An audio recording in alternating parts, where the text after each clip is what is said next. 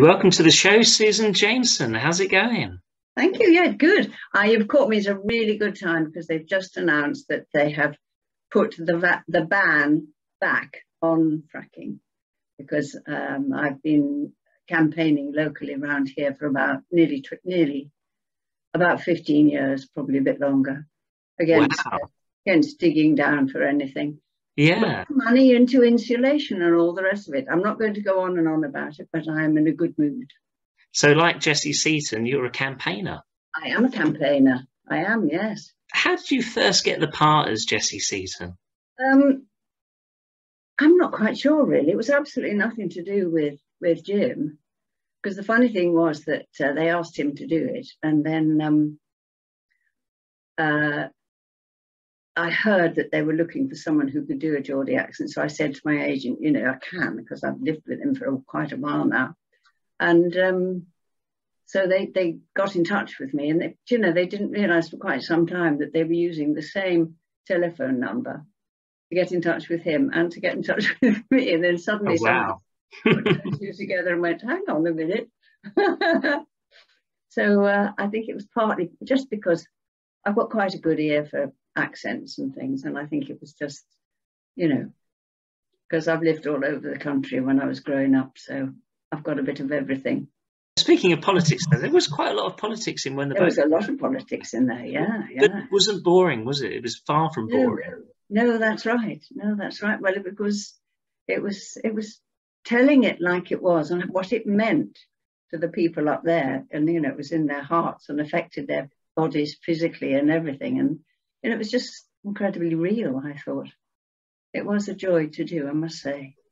Yeah, I think it's such a timeless series, partly because of the time period, but also because of the fine actors, great characters, and brilliant storylines, weren't there? Absolutely. Well, that's what I was going to sort of hope that you might talk about, which was all the early stuff, particularly. I mean, I think the scripts were pretty good throughout, but the early stuff, which was all filmed up there in Newcastle, which was lovely, and they were written by people like, Jimmy Mitchell, of course, he was a welder, I think, on the docks, who could write as well, and I mean, they were all proper local Geordie people who'd been through the mill and knew what it was like, or their parents had been involved in all the strikes and everything, and so it really came from people who knew what they were talking about and could write it so beautifully and accessibly for people to watch.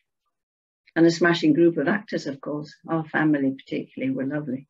The Seaton family, yeah, of course. Yeah. You had Bill, you had Bella, you had your brothers as well. Yes, we were great friends with Ed Wilson particularly, and also with Jeannie Hayward for a long, long time, who's in fact, she only died, I think, probably about 3 years ago now. And we used to see quite a lot of her because she moved relatively near so we could go and visit. And she was lovely. I always remember very early on when we were filming, all in the studio in those days, apart from the filmed bits, obviously. And we went onto the set for the first time into the kitchen area. And she just started taking things off the shelves and putting them away in the cupboards. She said, we're on strike, we haven't got bloody all these expensive ornaments and things. We wouldn't have any of this. They'd all be in hock down the road if we'd had them in the first place. It was so brilliant. When the Boat Comes In was produced by the BBC, of course, between 1976 and 1981. Yeah. I'm imagining the viewing figures would have been very high back then. Yes, I think they were. Because there weren't anything like the number of channels that there are now or anything. But it caught the people's imagination, definitely. Lots and lots of people, because we were still living in London still, and there were a lot of people would sort of, be stopping you and saying, oh, especially, obviously, Jim, coming after the Likely Lads and everything, which was so popular, into this real proper drama, gave him a chance to show his skills, which was great. Yeah, I think it's your husband's probably best role, I would say. And I would say that's one of. Yeah, certainly one of. I mean, he's had some great roles, perhaps on, other things on stage and lots of things like that. But there's some other good stuff that he's done, But, and what about yourself? Where does it stand for you? Is it a highlight? It's a highlight, definitely, definitely. In fact, my day was made not very long ago. I had to be up in London to go and do a little sort of turning up for something, and I got off the tube at the Oval, and there was a young fella standing there doing something to one of the machines. He obviously worked on the station, and I was just walking by, and he went, "Oh, oh," he said, "my favourite show." And I thought, oh, you know, a young sort of mixed race boy, lovely boy. I thought, blimey, because he wasn't very old. I said, what? Thinking perhaps he meant, I don't know, new tricks or some rubbish. Not rubbish, don't say that. Not rubbish at all, but you know what I mean. I know what you mean, yeah. He said, when the boat comes in, he said, me and my dad, we've got them, we've got the whole lot, we've got them all, we've been watching them. And I just thought, bloody hell, after all this time. Yeah, it is amazing, isn't it? I think I think a lot of families kind of introduce it to their children. That's how I got into it, actually, because my parents loved the show. And then I started to watch it, and then I got hooked. So yeah. So I gather you are a big fan. Oh yeah. I've got all the DVDs here. You can see. Right. So, okay. They've not repeated it though. They have. I don't know whether it's perhaps they haven't got the. I don't know. It's not been repeated very much, has it? No, it's surprising, really. You would have thought it would have been. Yeah, I thought so. They would have found a little space for it somewhere. They've done all the Catherine Cooksons, of course. I've done a couple of them, you know, and all that stuff. You think, come on. Yeah, it should be about time, really, shouldn't it? It is, isn't it? Should we speak to somebody? Yeah. Okay, all right. Good idea. You can do that. I'll try. Of course, you and James have been married for many years, but in When the Boat Comes In, it didn't have a fairy tale ending for Jack and Jessie, did it? No, it didn't. No. Well, of course, I mean, Lucy, bless her, got slightly altered things. So, of course, I ended up marrying the teacher. And Mr. Ashdown, yeah. Yes. It was very fun. It was very fun. He was incredibly tall. It was terribly funny. But he was a nice guy, actually, but it was just sort of, it was hard because having had all the others, you know, to suddenly be with such a different kind of person for characters and things. But no, it was good. I enjoyed it, whatever. But of course, what happened sadly was that a lot of the stuff was filmed in later series to save money. The BBC typically sort of didn't stop spending quite so much on it and did quite a lot of it down south. So, of course, Jack died actually on Farnham Common with me crying. Yeah, that was to do with the Spanish Civil War, wasn't it? Yes, that's right. That's right. Yes, we were supposed to be in Spain. We filmed a little bit in Folkestone as well, which was also supposed to be Spain. And we were such a long time out on a boat at one point that the people providing lunch for us got so cross that they threw all the food in the sea and into the harbour. Really? Yeah, but no, I mean, you know, mad, but that's filming. Yeah. And with the last series, I would say it was very different from the other series because the first three series, it was all centred around the Seaton family, wasn't it? And of course, Jack trying to make his way in the world. Yeah, that's right. And then, of course, he started moving up and working with you know, sort of, and other actors who were just so different, really. Basil Henson and people like that are smashing, lovely. But, you know, Jack moved up in the world and started going to a few dinner parties and things like that. And it's a long way from the Seaton kitchen. Yeah, definitely. But that's good. I mean, that's good. That's how it was. So, you know, that's what happened with some of these guys who, you know, moved up politically. So, no, it was good. It's good. But Jessie was a great character, wasn't she? She had a lot of spirit, didn't she? Oh, yeah. She'd always fight for a cause. And I think that's what Jack liked about her, wasn't it? Yeah. Oh, yes, no. She didn't take any prisoners, really. She got more brave as time went on, didn't she? Spoke up a bit more and all that, yeah. So there we are.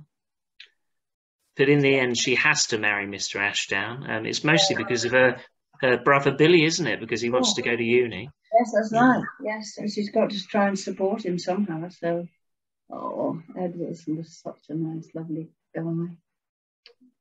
Bless him. Yes, the Youth Theatre in London. That's what he ran, which has been very successful since. So, yeah, he ran that for several years with his partner. So he had a nice career moving on in a slightly different way. Oh, that's nice. Oh, well, there's one or two funny little stories. Do you want a funny little story? Yeah, let's hear the funny little stories. Well, I've told you about Jean stripping down the kitchen as soon as she got in there. That was quite funny. And of course, when we were filming at Cullercoats on the sea, on the beach, it was hilarious, really, because everybody was completely muffled up in huge, padded, warm jackets and everything. And there's me and Jim, me in a sort of frock or something, paddling in the sea and having a wonderful time and enjoying it and everything. We were absolutely freezing. Yeah. Absolutely. We had to have ice cubes. You have to put an ice cube in your mouth so that you don't produce, obviously, the visible steam. Oh, right. In a cold place, of course, your breath goes to steam. So, yes, so we had the ice cube so that we could say the lines. Wow. That must have been difficult. It was very cold up there filming, I must say, outside a lot of the time, which is why I think Jim quite likes living down here now. But the other funny thing that happened one of the days we were filming, I think it was about the second series, we were filming a street thing, and I can't remember why I was there. I forget now the whole thing, but I was sitting down on a little chair for the makeup lady to come over. She was leaning over me and tending me and patting my cheeks, I think, because they were a bit too red or not red enough or something. And this little old lady came along, and she came up behind us and she said, "Eve, has there been an accident?" Because she thought that I was being rescued from having fallen down in the street or something like that. And I was just having my makeup done. Oh. And of course, all these other people were all gathered round. So she thought, "Oh, Eve, what's happened or something? You all right, Pat?" All this was going on. Essentially, I'm fine, thank you. Lots of little things like that in amongst the folk up there were lovely. I bet. And so this is a hard question. What do you think was your best episode in the series? That's probably too hard a question, or? Oh, golly, it's such a long time since I've seen it now. I don't think I can really answer that. Did you watch it back at the time when it was on the TV? Oh, yeah. Yes, but it is a long time ago that it was first. Yeah. 76. So, yeah. The original series. Oh, that's right. Yeah, and our daughter is now 46. Oh, wow. Time flies. Can't quite believe it, but there you are. Yeah, so I can't really answer that. Oh, that's all right. I wasn't sure if you could, because, it's a long time ago, isn't it? And sometimes you find with actors, they can't rewatch what they're in as well, don't you? You find that? Well, I don't mind. I don't mind. I always think I could have done it better. Yeah, that's the thing, I imagine. Yeah, same with radio as well. Everything you listen to that you do, you think, "Oh, bloody hell." Done that better. So, I just played a very nice Yorkshire woman, the funny old lady who wanted to talk to chickens all the time. And I listened to that the other day and I thought, "Oh, fine. That accent wasn't quite as good as I thought." You get very self-critical as the years go by, I think. So I can't answer that one. No, sorry, darling. That's all right. No worries. Really, I suppose we ought to get the set, oughtn't we? Do you know we've never got it? You've never got the box set, really? Well, I've got it. Yeah. Perhaps we should. It was good value, really. It's a lot of hours. I particularly like the first two series, and I like the fourth series, but I'd say the first two are my favourite. Yeah. First two. I quite enjoyed the Farnham Common episode because I have a facility to cry.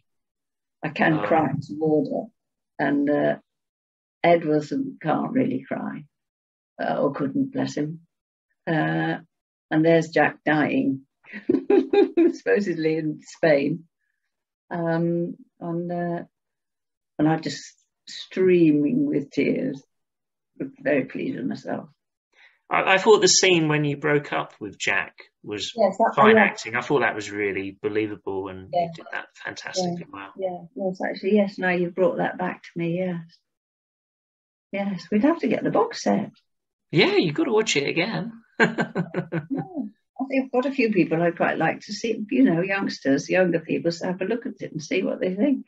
It was James Mitchell and Sid Chaplin, for instance, who wrote.